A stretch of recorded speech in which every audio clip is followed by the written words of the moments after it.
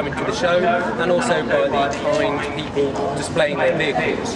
So I'm going to really just pass over to Councillor Bruce Tennant, who's Eastleigh Mayor, and just officially get him to open the show for us. Thank you. Yeah, I'm really pleased to be here today. I've been mayor now since May, and I've met quite a few charitable organisations, and this one is one of the bigger ones, I would say. This year, for Naomi House and Jack's Place, it's a real big deal because this is the 10th anniversary that the Concorde Club have been so kind to lay on their premises for this day, for the car show. I'd like to thank the sponsors, because without the sponsors this wouldn't be possible either. Skanska, Sporting Bears, as well as the Concorde Club, of course. The charity itself, it costs quite a lot of money to run, about £8 million. So we hope that people will be digging deep in their pockets today to help the day be a success. So I now formally open the car show. Thank you very much. So thank you very much, Mayor, for that. That's fantastic. Some thanks for myself as well and all our team. Charity car show for Naomi House. So I have basically one of the representatives, Nicole Davies from Naomi House. Nicole, can you tell us a little bit about Naomi House and why it's so important that we run these events? Of course. Our hospices are based up in Sutton, Scotland, just outside of Winchester. We have our babies to children hospice, which is Naomi House, and then we have our young people's hospice, which is Jack's Place, which is all on the same site. It costs us £8.5 million a year to run both our services, which includes mainly respite, which is at hospices. We also do emergency care, community care, and our end-of-life services as well. We've got 2 end-of-life suites on site as well that are run, and we only receive about 10% from the government. So we really need everybody's support to get the thing done. Well, thank you. It is, if I'm right, it's around about £13,000 a day that Naomi House needs to survive. Yeah, we're just over 11 at the moment to run all across both hospices and out in the community as well, yes. So that's a huge amount of money, and luckily, as it's our 10th anniversary, yesterday we ran a charity ball here at the Concorde Club. First time we've done that, really successful. We raised about £3,500 last night, so that's great. So we've got a real good kick punch to get involved. So let's hope that everybody coming along to the show today digs deep, gives a contribution to a lot of the boxes saying thank you very much, and hopefully we get a lot of people coming to the show and having a wonderful sunny day.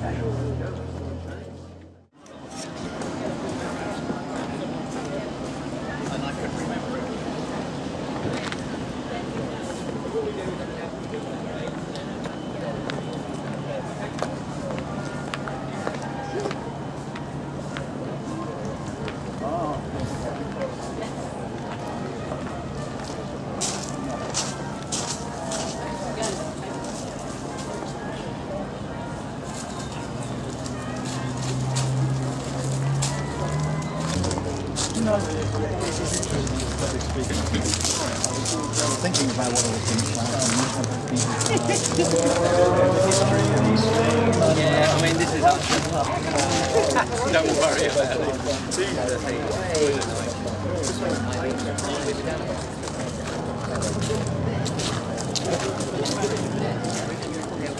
So again, I'm back in the main arena, and I've actually managed to capture Batman. So thank you very much for coming along with your fantastic car as well, Batman. Good to help. So a spectacular vehicle you've got here, and you've got all the equipment on your belt. Tell us a little bit about some of the stuff you've got. Got a grappling hook for climbing things, a lot of smoke grenades, and anything else to disperse crowds should it get out of hand. Well, we've got security here then, so fantastic. And I love the equipment you've done. The attention to detail on it is brilliant. And we've brought Bat Lady along as well, so you look fantastic as well. So thank you ever so much for coming along to our show.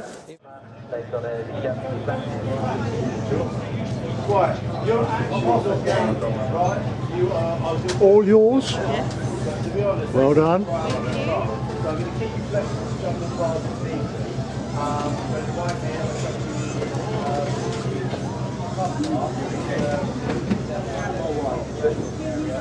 everybody, I just wanted to remind people about the show today. Thank you to all the visitors who have arrived. The Concorde Classics car show has been running for 10 years now. We've got quite a lot on today. We've actually got 151 wheels on display today, ranging from right the way up to most modern 488. Managed like that, so we've got a massive selection. We've also, you will have seen this came over the green show, we have our spider Batmobile, and we've also got Batman who's going to make an appearance shortly, so look forward to having your photo taken with him. He will be spider Batmobile. Throughout the day, we've got a song running from around about 11 o'clock to 3 o'clock. We have a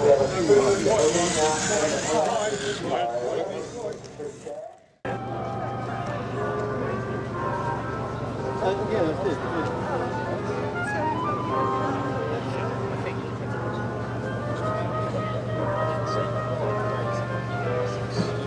I remember you saying every time you jump, you got another deck on the stage. What made it?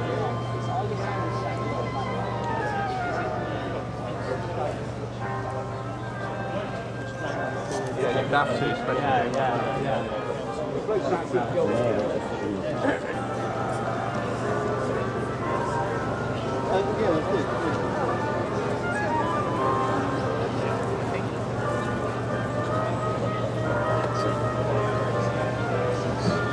I remember you saying every time you jump, you got another deck on the stage.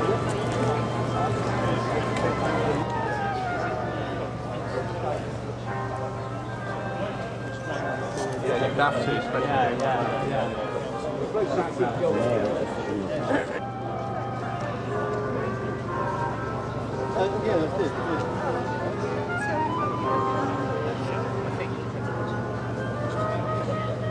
it. I remember you saying every time you jump, you got another deck. So in the main arena again, and this time I've come to, I think, probably the oldest car we have on display today in the car show. It's Austin 7. It's owned by John and Maureen. So John, tell me a little bit about the car. There was a 1932 box saloon, 3-speed crash gearbox, gravity-feed fuel tank, so it's tanks under the bonnet, little tyres, motorbike tyres really, not very fast, it's not very good on braking either, but so you learn to drive totally different, you know. But it's not, and you can't go far. So you have to basically book about when you've got to stop them. You do. You plan traffic lights. You know, you think, come on.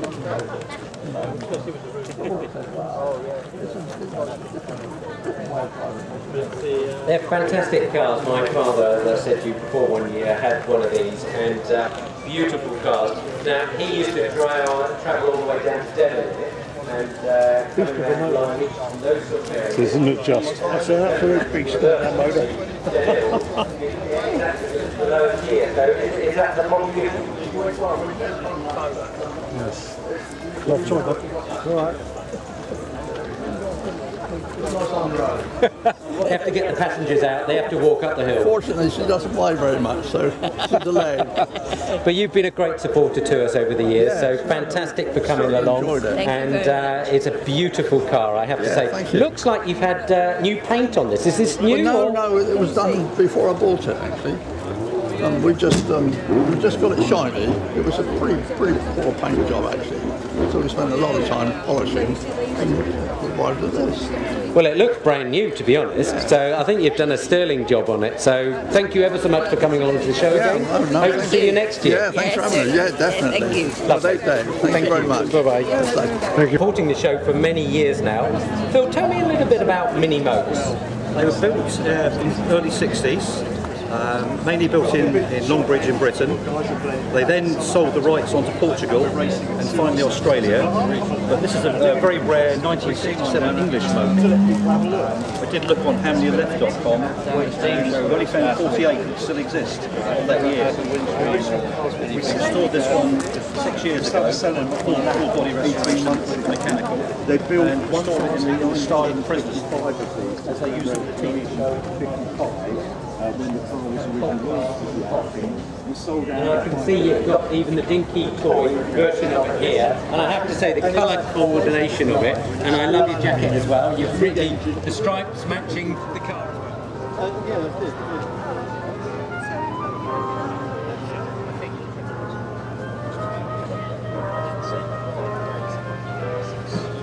I remember you saying every time you jump, you got another deck on the stage.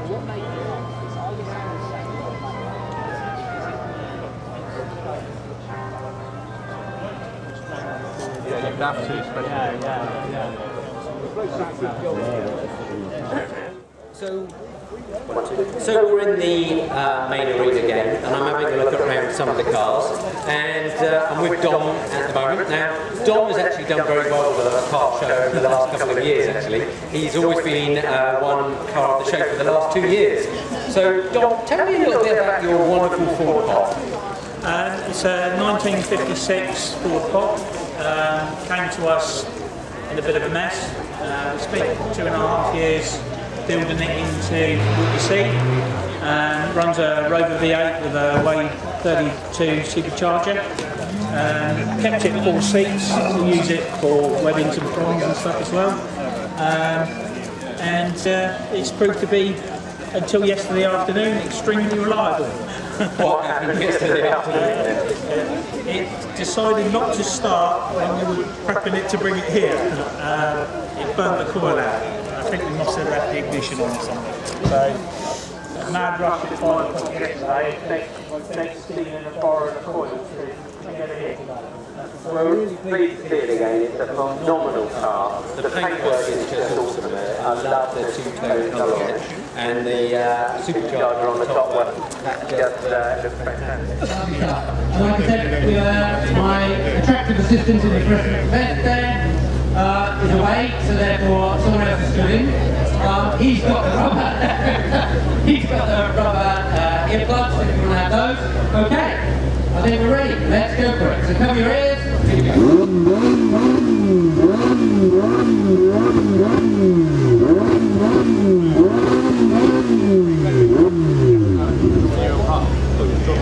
Oh, wow.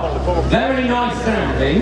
However, 117.9. So just under 118. So the Lambo still has it. I'm just going to give it a go. So it's not giving up.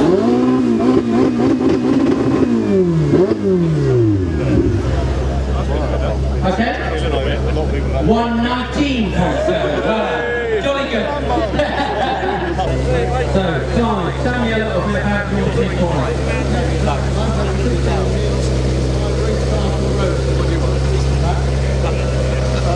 I've done 40,000 miles in it. It's been on tracks, it's been up hill climbs, it's been in the national concourse, it's been to Italy and back over the Alps, and I thrash it, and I love it. And actually it's been on the front cover of some magazines as well, hasn't it? Concorde Classics magazine about 3 years ago, and I took the scribe up Burrington Coombe, I got a hill climb, and all of a sudden he grinned from ear to ear and wrote something very nice about it. Oh, it's a phenomenal car, and it's very loud. You've got a sports exhaust on this, haven't you? It is a sports exhaust, yeah. So it's a louder than normal exhaust. So what I would say, definitely kids, make sure you cover your ears on this one. Certainly at the back there, make sure you please cover your ears. It is loud. Trust me on this. So Clive's just going to get in the vehicle. I've got the sound meter ready. Ticking over at 69 at the moment anyway. 96 at the moment. Goodness me. So cover your ears, here we go. Here we go.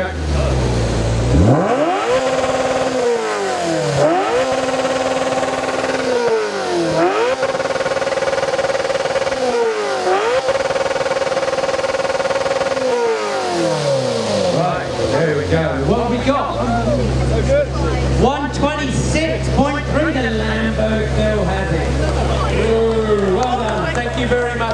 5. So brilliant. Hopefully everybody's covered their ears. Okay. Front of the show, and actually I'm with Hugh Page from the Sporting Bears. So Hugh, tell me a little bit about Sporting Bears. Okay, Sporting Bears, we're a national motor club. Our members own and drive the wonderful cars you can see out the front here. So we're national club, we're in the southeast here, 200 members, always looking for more. What we do is we offer people the opportunity to donate to one of the children's charities we're supporting, and for which they get a 10-mile, 20-minute dream ride passenger ride out on the public roads. So if I'm right in saying the owners of the vehicles give their money, their time, totally free, you don't get paid a penny for this, do they? No, we don't pay them an absolute penny. They do it because of the love of it, they do it because giving something back. And I really appreciate, you know, Hugh's supported us over the last probably 7-8 years, I think, coming along to the car show with the koala version of the Sporting Bears, and actually they really bring a lot of money into Naomi House every year for us, so we really appreciate. And actually today we've got the Mayor, who's actually been out for a dream ride as well. So Councillor Tennant, tell me a little bit about your ride. Absolutely fantastic. It's not every day that you get to be a passenger even in these sorts of vehicles. Yeah, it was hair-raising in many respects because there was no roof. so yeah, a brilliant 15 minutes or so on the motorway. Thoroughly recommend it. Please dig deep in your pockets and come along and have a go. You know, these guys, as Hugh has just said, they're doing this at the kindness of their hearts. They're doing it for absolutely nothing. So please dig deep in your pockets and donate to a really good charitable cause. Well, it's just fantastic. It shows you that we've got so many kind, generous people supporting the car show every year. And without the assistance of people like this, we wouldn't be able to be as successful we are. So we're really appreciative to everybody, not only Sporting Bears, but everybody who helps with the car show. Well, it's an AK Cobra. It's a replica built by myself, and it's taken over 2 years to do it. And I enjoy every minute of it. And it's a fantastic looking car. I mean, there are very few original AC Cobras out on the roads these days, and this is me being biased, but mine's a replica as well, and they are fantastic cars. A lot of time and effort goes into building these vehicles. They look beautiful. John's done a beautiful job with this car. It's really nice, very loud as well, so sounding as well. So John's going to start it up again for us. We can make sure people, the side pipes is where the noise is coming out from these. All right, so just be careful. One, it's going to be really hot, so don't go near the pipe. Two, cover your ears, please. Make sure okay.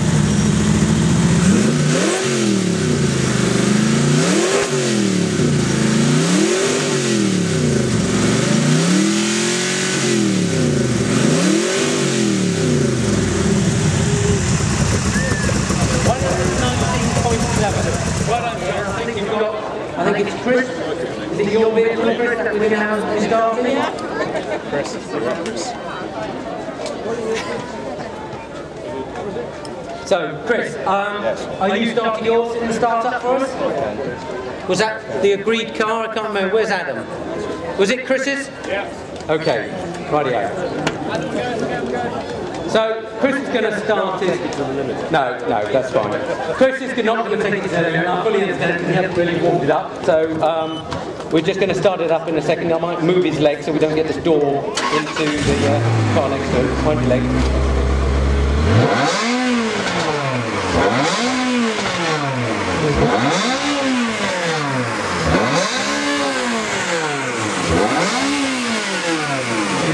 Fantastic sounding one. So that comes back as our reading as 122. So thank you very much, Chris. Oh. How do you know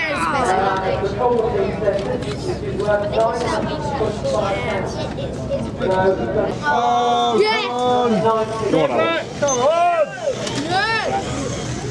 Oh, the luck. Oh, come on. Who's giving this car? Yes. Yes. Car is the driver. It's not the car, it's the driver. It's the driver. This car is terrible. I'm not racing this as the final. Unless we're in the finals. Good luck. Well, let go yellow. Come on, Oh, Red, what are you doing? Come on, give us some encouragement. Mess him up, Red. Come on, yellow. Come on, green. Mess him up, Red. Come on, you only lady.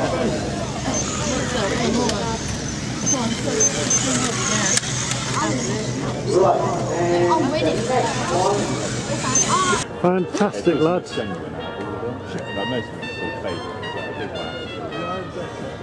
Great supporters of the car show, so we love to have those cars along. Thank you ever so much to everybody who's come along to the car show today. Hope you've had a wonderful time.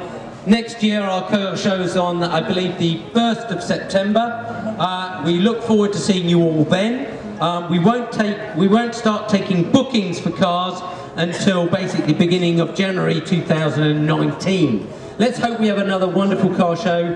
As soon as I know how much we've made, I'll let everybody know out on Facebook and Twitter. But one big thank you to you all. And if you've got any spare change on your way out, stick it in some of the buckets or go to the Naomi House stand, because every penny makes a difference. But thank you very much and have a wonderful day.